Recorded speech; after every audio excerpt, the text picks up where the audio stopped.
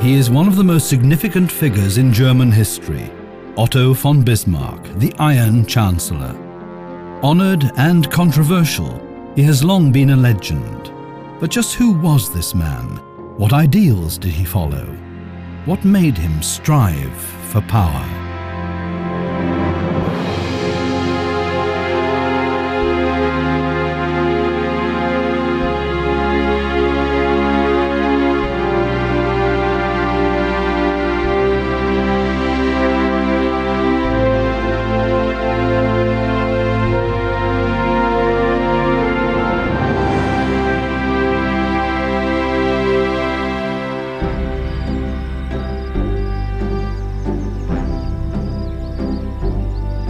Otto von Bismarck, the first Chancellor of the German Reich.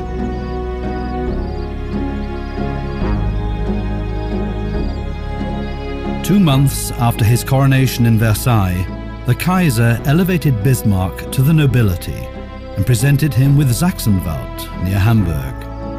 There, walking with his beloved dogs, he deliberated on all his important political decisions.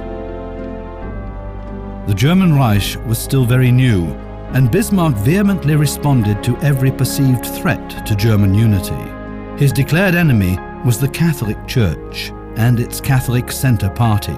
Bismarck's political opponent was Ludwig Windhorst, an eloquent Catholic who treated him to a verbal drubbing in Parliament.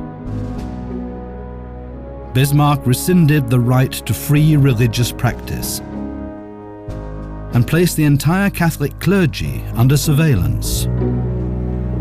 Der Kulturkampf, also die Auseinandersetzung mit dem politischen Katholizismus, diente ihm als ein Bindemittel. Der Kulturkampf, or the anti-Catholic campaign, served to unify the Reich, which had naturally never known a true inner unity, since it wasn't the product of the will of the people, but of an association of princes within the Reich, which did have a constitutional basis. With the support of the liberals, Bismarck sought to secure acceptance from at least the Protestant majority for his Reich, his creation, thus also managing to isolate the Catholic minority.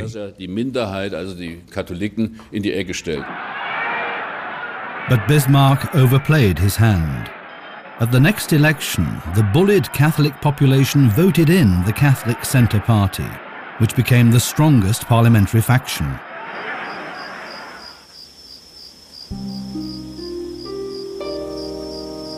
Bismarck had now lost the Kulturkampf, and with it the trust of many people in the country. The defeated Chancellor retired to his Pomeranian estate in Varzin. He spent 7 full months of convalescence there. The failed Kulturkampf had not only undermined Bismarck's ego, his health had also suffered.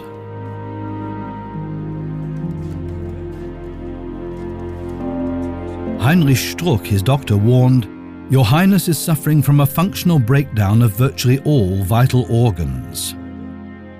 "My oil is all used up," Bismarck complained. "I can't go on."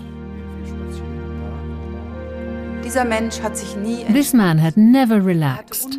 He had unbelievable sleeping problems and had been addicted to morphine for 15 years. Without morphine, he couldn't sleep at all. That was so during the 2 wars and turmoil of politics. He had countless illnesses. He had a fatty liver, asthma, gallstones, jaundice, gout, hemorrhoids, scarlet fever, varicose veins, knee problems, pulmonary embolism, gastritis, migraine, tinnitus, pleurisy, trigeminal neuralgia and constipation, which he suffered from chronically. When one looks at his portraits, the large one from Lenbach, one sees a man holding himself rigidly erect, a man of enormous self-discipline, as if he's saying, "I'm strong. I shall stand here and govern and fulfill my tasks, but do not try to see how I am from the inside. There, it is hell."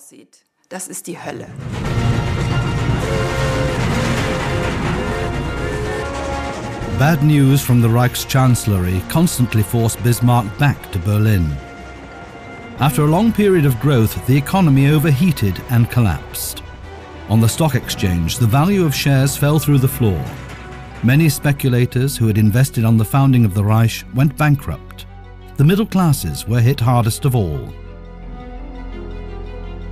This debacle was part of one of the great cyclical economic developments that gripped both the European and the world's economies.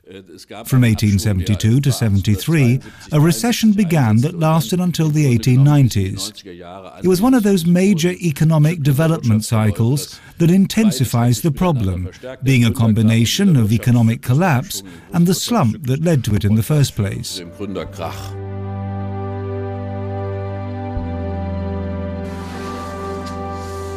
After 1871, Bismarck's foreign policy took a defensive direction. He set about isolating France, which, as a defeated and beaten enemy, had no role to play in an alliance. Bismarck aimed for an alliance with Austria-Hungary and Russia.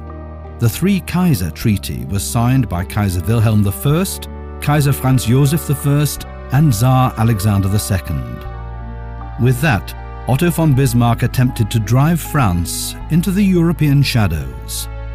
Bismarck hatte sich seine Außenpolitik durch einen Umstand von Circumstances burdened Bismarck's foreign policy heavily, right from the start, since he had taken Alsace-Lorraine and turned France into a permanent enemy.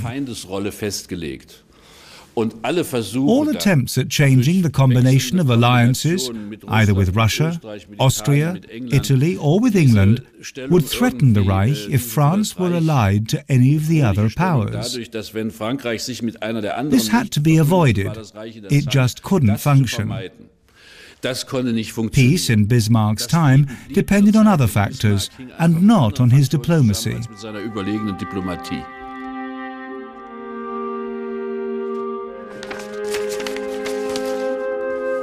Daily political life in Berlin didn't improve Bismarck's state of health, nor did it improve his temper. Every day he struggled with his chronic ailments. Bismarck firmly believed that he would not live much longer. His unsure constitution worsened when his closest ally, Albrecht Rohn, the Minister for War, who was also seriously ill, resigned from all offices. The Chancellor felt abandoned. Being in office will be lonelier for me, the lonelier the longer I stay. Old friends have died or have become enemies, and I am not making any new ones, he wrote to Rohn.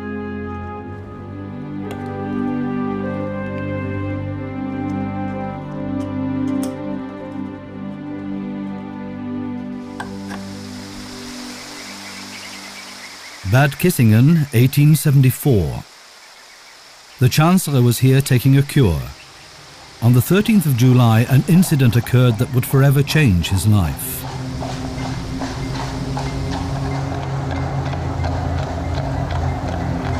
Eduard Kuhlmann, a fanatical Catholic and would-be assassin, had mingled with the celebrating crowds.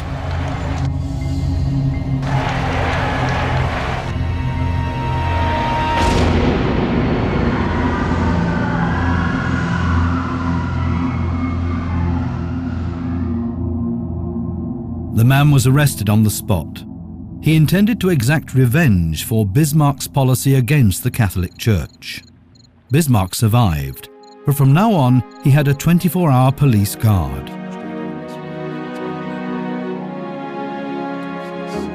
Bismarck had been but slightly injured in the right hand, but it remained weak and without feeling. He found it difficult to write, and he was obliged to dictate even his personal correspondence. Following the attack, Bismarck always had a loaded pistol at hand. Outwardly, the one-time warmonger was no longer so bellicose. More and more he had the appearance of a peaceable, if crafty, diplomat.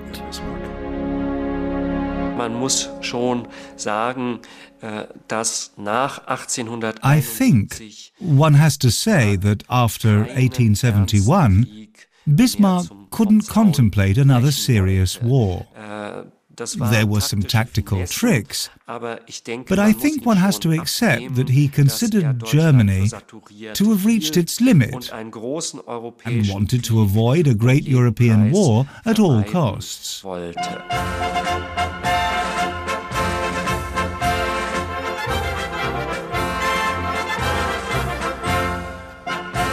In the spring of 1875, the German press raised the alarm. An article appeared in the Berliner Post with the headline, "Is there a war in sight?" The background, the French army wanted to equip 144 battalions.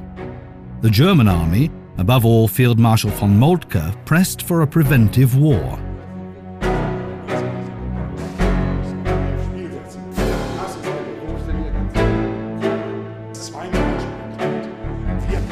Bismarck wanted no war at all, but banned the sale of horses to France. He also encouraged his staff to keep things simmering. The consequence was a war-in-sight crisis that lasted for many years.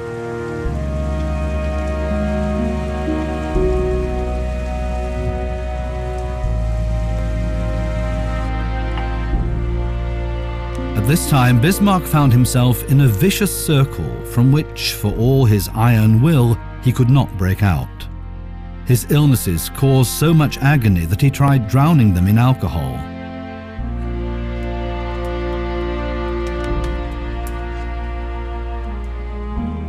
Every day he drank wine, beer and rum by the litre, deadening the pain with morphine until he became addicted to the drug.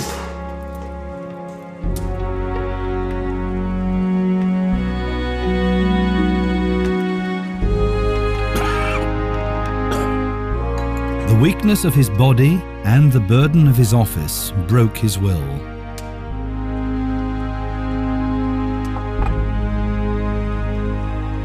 Plagued by depression and the anticipation of death, Bismarck then took the most radical step imaginable for a man obsessed with power.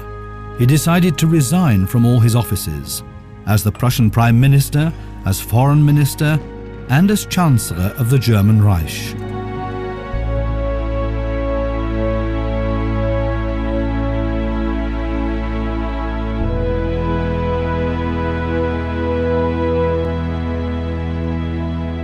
Bismarck actually tried handing in his resignation in the spring of 1875.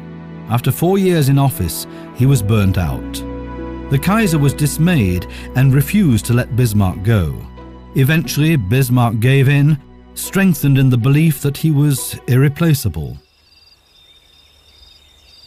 His eldest son was brought in to ease the tired prince's burden. Herbert von Bismarck became heir apparent and did all he could to satisfy his father's high expectations. The son was close to the distrustful Chancellor and bound himself as closely as he could to his father.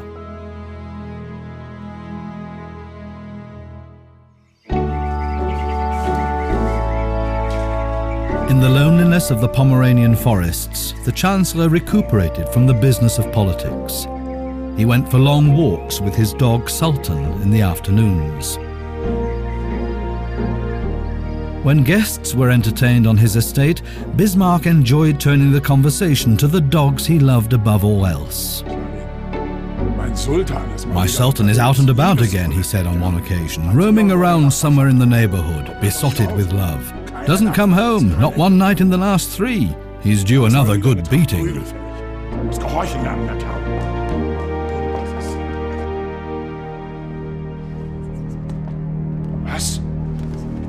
When a housemaid brought him the news that Sultan was dying, Bismarck was deeply distressed. Sultan.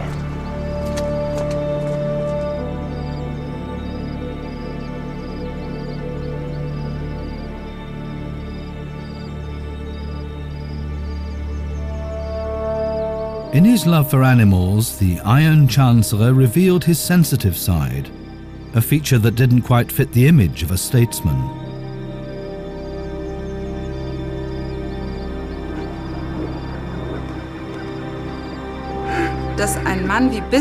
It seems a little odd to us Germans that a man like Bismarck could weep over the death of a dog. It somehow doesn't fit him. It was a sign of how deeply touched he was, only that. How much he had valued the loyalty of the dog, and, quite simply, how dreadfully sad it was.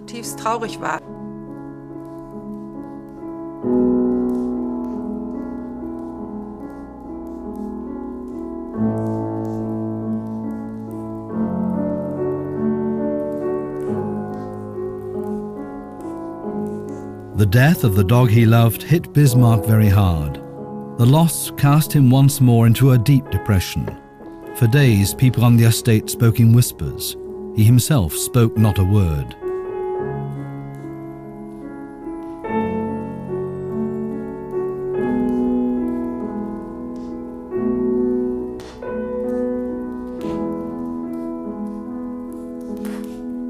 Only his wife's piano playing in the evening raised his spirits slightly.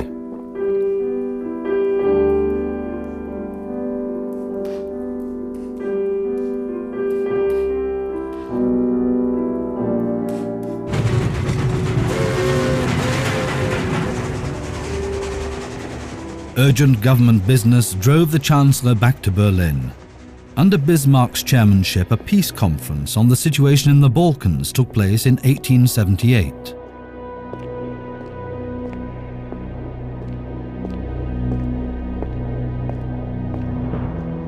Participants in the Congress of Berlin were representatives of the European powers and Turkey. Together they sealed an end to the Russo-Turkish War, for which the Russians offered to relinquish their preeminence in the Balkans. As Germany had no interest in the region, Bismarck could successfully shine as an honest broker. It was one of the high points of his career.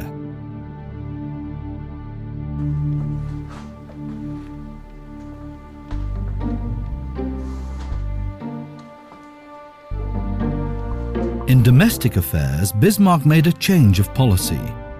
He disowned the National Liberal Party on whom he had so long depended.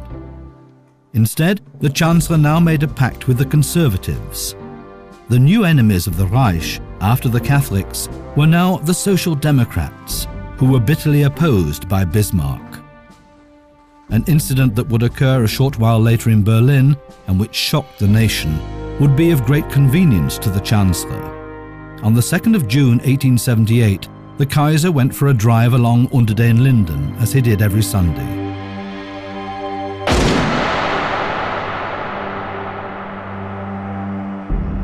A double-barreled shotgun fired at Wilhelm I seriously injured him in the head and shoulder. This was the second attack within a short time.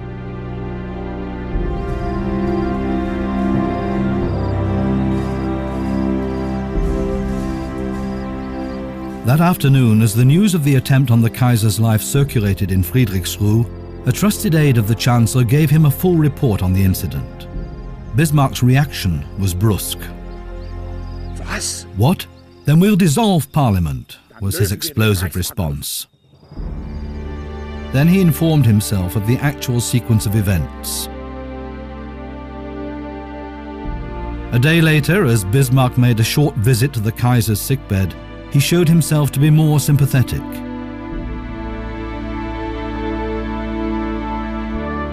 Thoughts of the attempt made on his own life surfaced, and Bismarck lapsed into self-pity.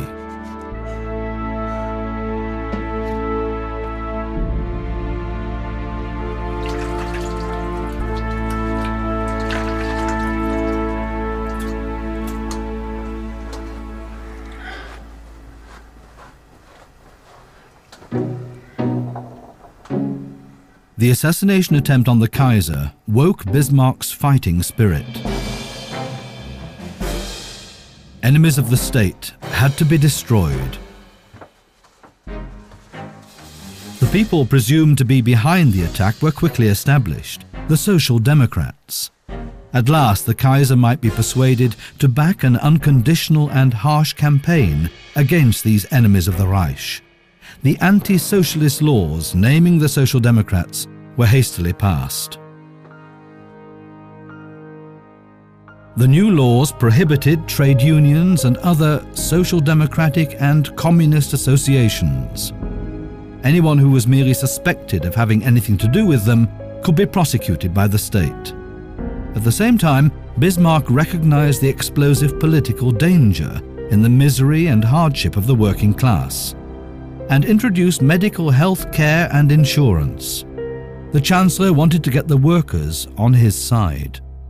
Bismarck hat damit natürlich sagen wir mal, on the one hand, Bismarck pursued a very advanced social policy, but on the other, he had no particular aims in mind. In fact, his intentions were quite reactionary. He just wanted to keep the workers quiet.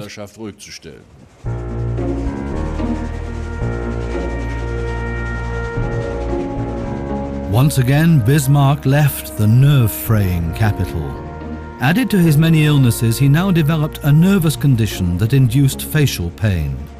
It threatened, literally, to drive him crazy, and he was often forced to break off important dealings or put them in the hands of trusted subordinates.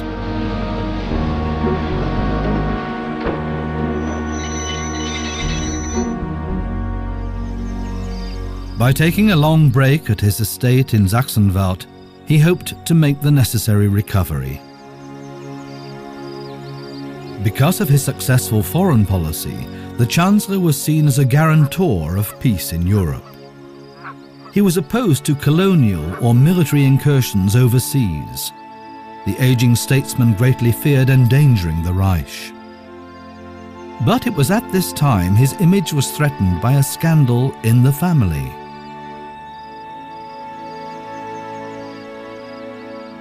Herbert von Bismarck, his son and closest advisor, had an affair with Elisabeth Carolat Beuthen. She was 10 years his senior, freshly separated, from a leading aristocratic family, and was a Catholic. Bismarck was furious. He firmly rejected Herbert's request. "It cannot be," he roared. "You will not marry her. You damage not only the family but Prussia as well. If you marry her, I will kill myself." When his mother took sides with his father, Herbert responded to the pressure and cut the ties with his beloved.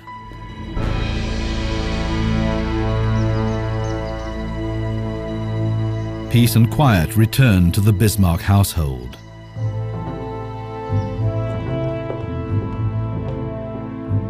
Privately and politically, Bismarck was on the winning side. But the old demons, his addiction to eating and drinking, dominated his life. After a night of carousing, he would rise at 10 a.m. and begin the new day with wine and an immoderate breakfast. Roast potatoes and dumplings, knuckles of pork and roast goose. For Bismarck, that was absolutely normal.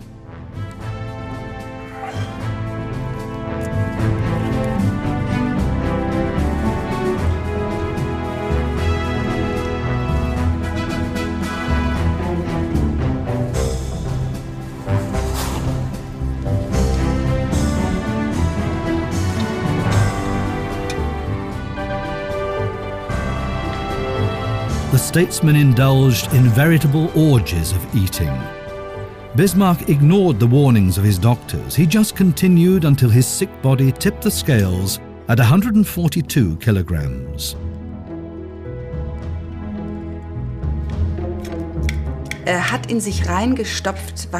He just stuffed himself, filled up with everything that was available. One after the other, he gulped down desserts, meat, poultry, fish, all in an unending quantity. I also see him as someone who swallowed what he couldn't express. His great feeling for life. There was no room for that. That always missed out. He had to bottle up all of that to be clear and precise in his policies. Only when he was eating could he let himself go and indulge himself. And the frequent cures he took brought no success. It was a young doctor, Ernst Schwenninger, who first managed to bring the Chancellor to his senses. He quickly recognized that his physically and emotionally run-down patient had great difficulty in being strict with himself. Schwenninger was constantly at hand, ready to raise a warning finger to the food-loving politician. His entire pattern of life was strictly monitored, and within 10 months, Bismarck actually lost 30 kilos.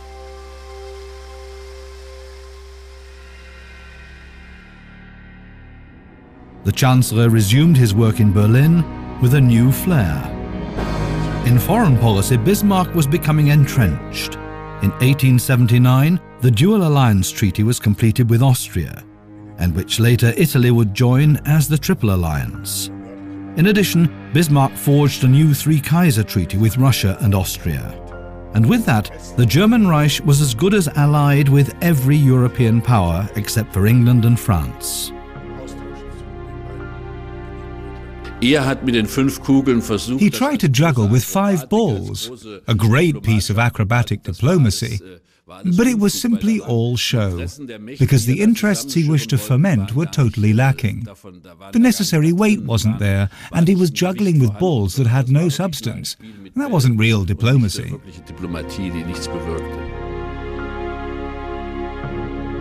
In colonial policy, Bismarck surprisingly altered his course. Basically, he had seen no point in involving himself politically outside of Europe. But for purely strategic reasons, he now secured for the Reich islands in the Pacific and territory in Africa. Bismarck ist Zeit seines Lebens nie zum überzeugten Bismarck had never been a convinced colonialist. In 1884, his acquisition of colonies was motivated purely by domestic policy and tactical thinking. He thought it would be a popular move, which it was. There was a certain colonizing fever in Germany. He also thought that Germany's overpopulation could be settled there and distracted from social issues. Basically, he was a politician for whom the world meant Europe, and not distant Africa or Asia, or even the Bismarck archipelago.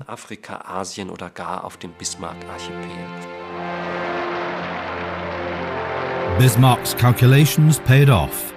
At the next elections, the colonial fever brought him the hope for success.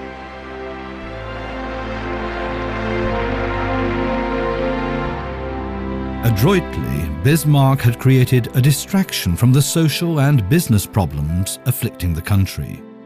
The German Reich had developed from an agricultural state to an industrial one. There was a movement from the land to the cities in the search for work. The Chancellor had not kept up with this rapid change.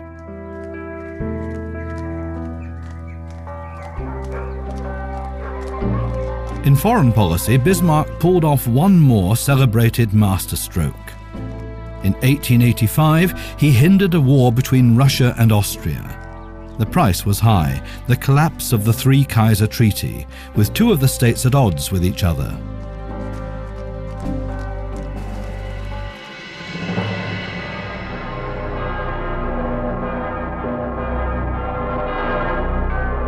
On March 9, 1888, Kaiser Wilhelm I died.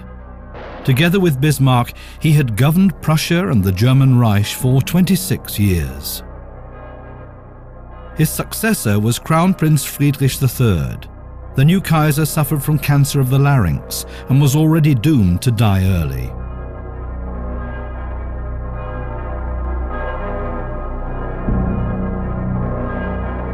His regency lasted a mere 99 days. Then he too was dead.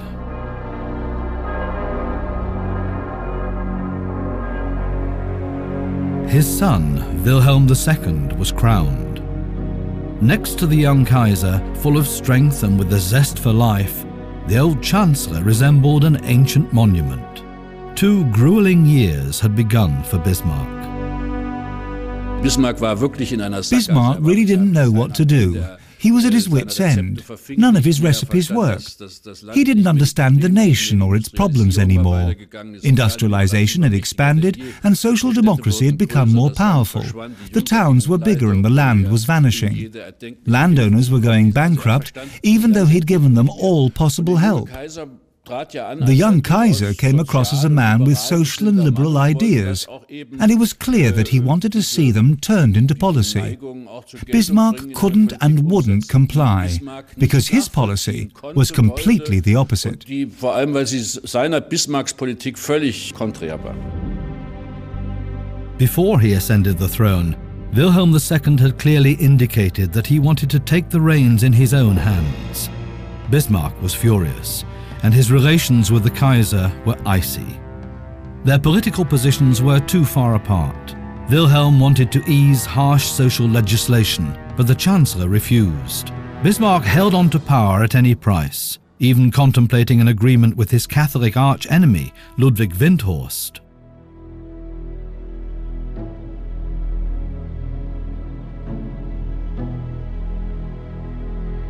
Bismarck's meeting with the Catholic was doomed.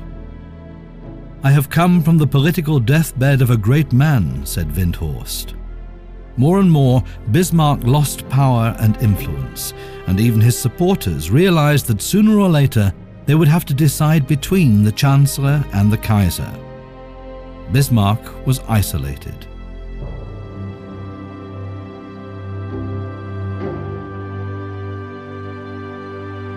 On the morning of the 14th of March 1890, Bismarck requested an audience with Wilhelm. The Kaiser let Bismarck wait and put him off until the next day. The two were at odds over the struggle with the Social Democrats.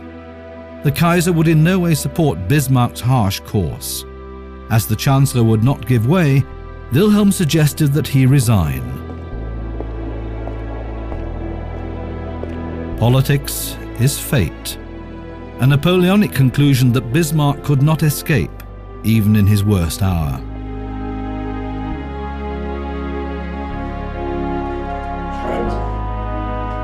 Unmoved by the pressures from the Kaiser, Bismarck spent 2 long days preparing his letter of resignation. He chose every single word with great care. The Chancellor desired a dignified departure.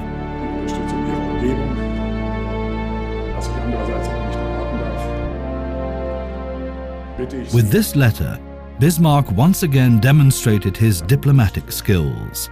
He was able to formulate his letter in such a way as to put the entire burden of his resignation on the Kaiser himself.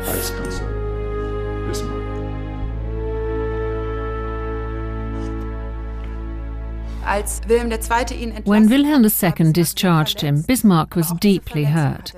But he never showed this injury. He was too smart for that.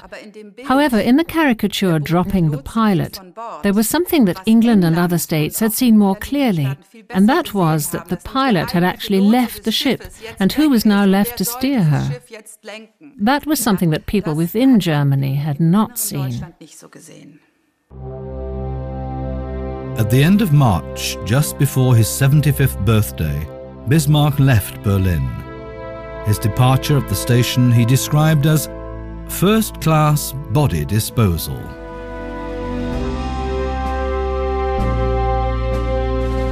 But old Bismarck would not settle into quiet retirement. In Friedrichsruh, he received journalists, gave interviews, and generally spread his political opinions around Berlin. Bismarck remained a constant presence in public life. Among the general public, Bismarck became a hero of German history. The Friedrichsruh Palace became a center of pilgrimage. This was a secular place dedicated to saintly worship. The people had adored Bismarck. If I wanted to be mean, I'd say that this veneration of Bismarck was just a foretaste of the later raptures over Hitler. He was a man of power. He was the hero who had forged German unity. He was received with enthusiasm by everyone, by the students, the elderly, by the young, by the rich and poor alike. And he exploited his popularity, giving public speeches, unveiling public monuments, and receiving wreaths of honor. Bismarck was intent on actively forming his own image in history. He determined on writing his memoirs.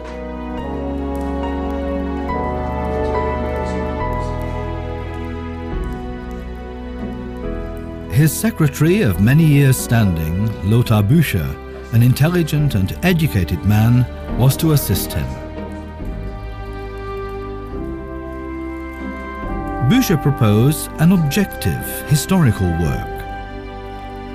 But Bismarck viewed his thoughts and memories as a unique chance to give his political dealings a greater perspective.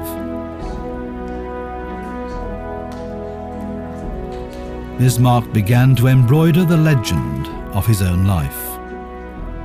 Bismarck's memoirs are a work of pure self-justification.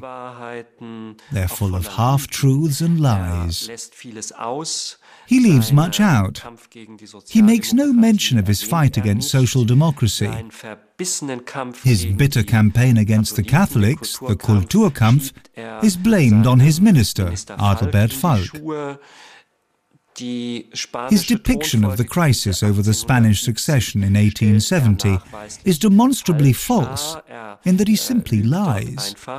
And finally, the memoirs can clearly be seen as a campaign of revenge against Wilhelm II.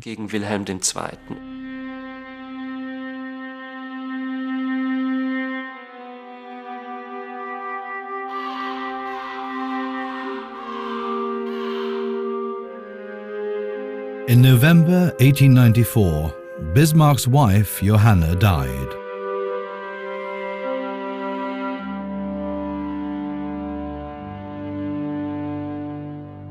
With her death, Bismarck's life energy melted away. He didn't want to receive any more visitors. He was forlorn. In a letter to his sister, he wrote, "What was left to me was Johanna, the daily question of her comfort, the gratitude with which I could look back on 48 years with her. Today, everything is bleak and empty." Bismarck's last years were very, very hard, particularly after Johanna's death. He wanted to die but couldn't. He had no great tasks to perform and he'd lost the bond with his soul sister. Johanna was the strength that had carried him, and when she had gone, life no longer made any sense to him.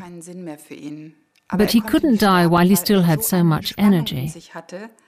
He couldn't let go.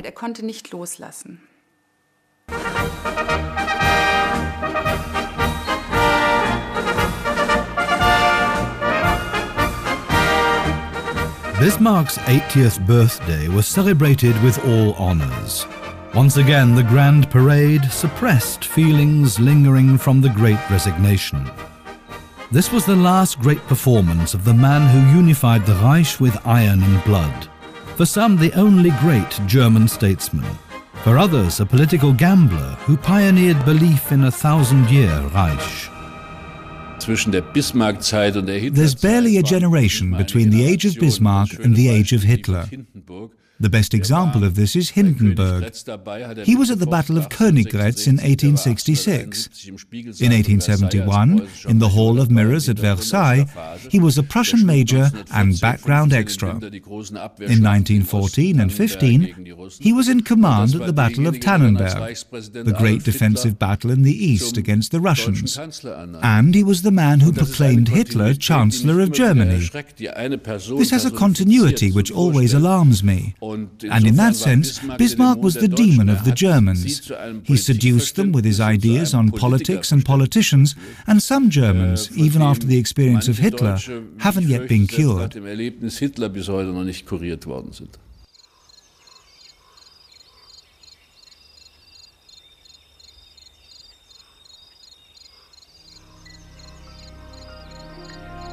In July 1898, Bismarck developed pneumonia and could no longer leave the house.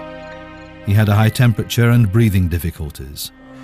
The fatally ill Bismarck was nursed by his daughter, Marie.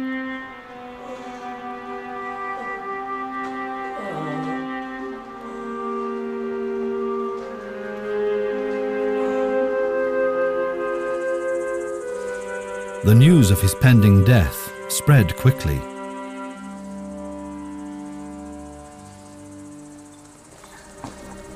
journalists rented rooms in the village inn. Among them were the Hamburg photographers Willy Wilkens and Max Priester. They wanted at all costs to be on the spot to shoot the picture of the century. So much so, they were prepared to invest 500 marks, money used to bribe Bismarck's servants.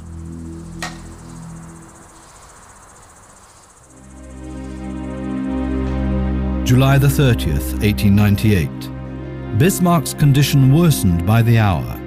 From time to time he lost consciousness. But even when he was awake, he was no longer the same. Bismarck was in mortal agony.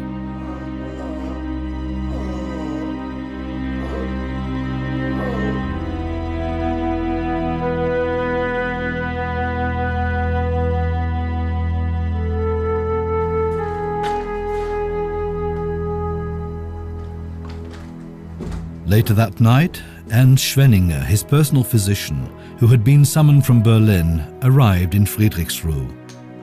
There was nothing more he could do for his patient.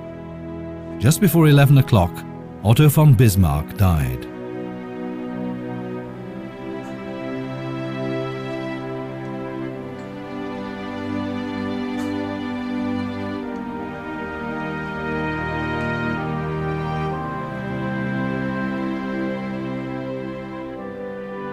It's an irony of history that Bismarck, of all people, should have become the victim of sensation-hungry journalists at the hour of his death. The great statesman had skillfully used the media to create his own myth. And now the pack wanted their reward. Bismarck pictured on his deathbed, an image to go around the world.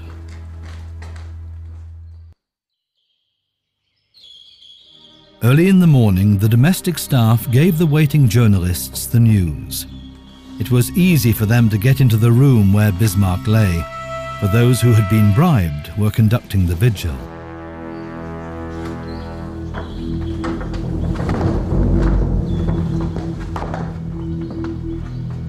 They turned the clock back to the time of death. The first paparazzi picture in history. It was offered for sale in Berlin for 30,000 gold marks, but it all came to nothing. The photographers were arrested and sentenced to long jail terms.